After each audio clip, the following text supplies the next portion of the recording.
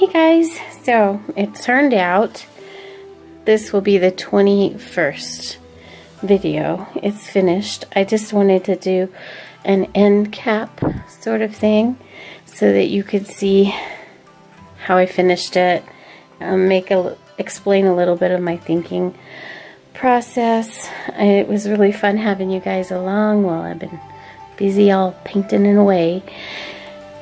So I had no plan for this painting. I just really wanted to sit down and paint something that I had fun doing. Oops. And so I started with the Misty Mountains and worked from there, and then just kind of went where the painting took me. I did use a reference picture for the little elk down here. Let's see if I can bring you up close. There you go, there's the little elk. Because I have only painted one other, so, two others I guess, and a mural one. So I just felt I needed some kind of reference so I could make sure I got the body shape right. And then I've got the little lady in the woods with her little doggy looking at the overlook. And that adds to the fantasy of the painting.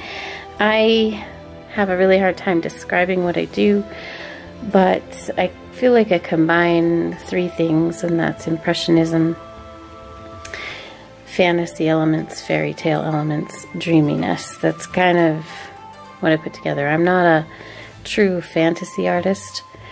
Those folks do really interesting stuff that I don't at all. I'm more of a dreamy fairy tale kind of artist. But I had a lot of fun doing this.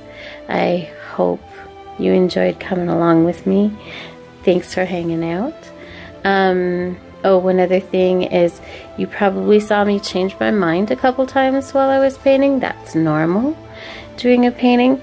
At first I was thinking maybe a big lake here, and that's when I started to do a lake, but then just the way the mountains were shaped already, I could just see this little river coming down from the mountains into this little reservoir here and flowing past these rocks. And then of course later I kind of adjusted the rocks, and that was to help get your perspective, my perspective, at a better angle. And I can see I have just a little bit of work to do here on the edge right here. I feel like it's just a little too lined, so I'll go ahead and blend that a little bit later, but everything else is basically finished.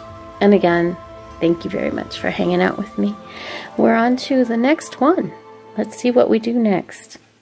Have a great day, guys.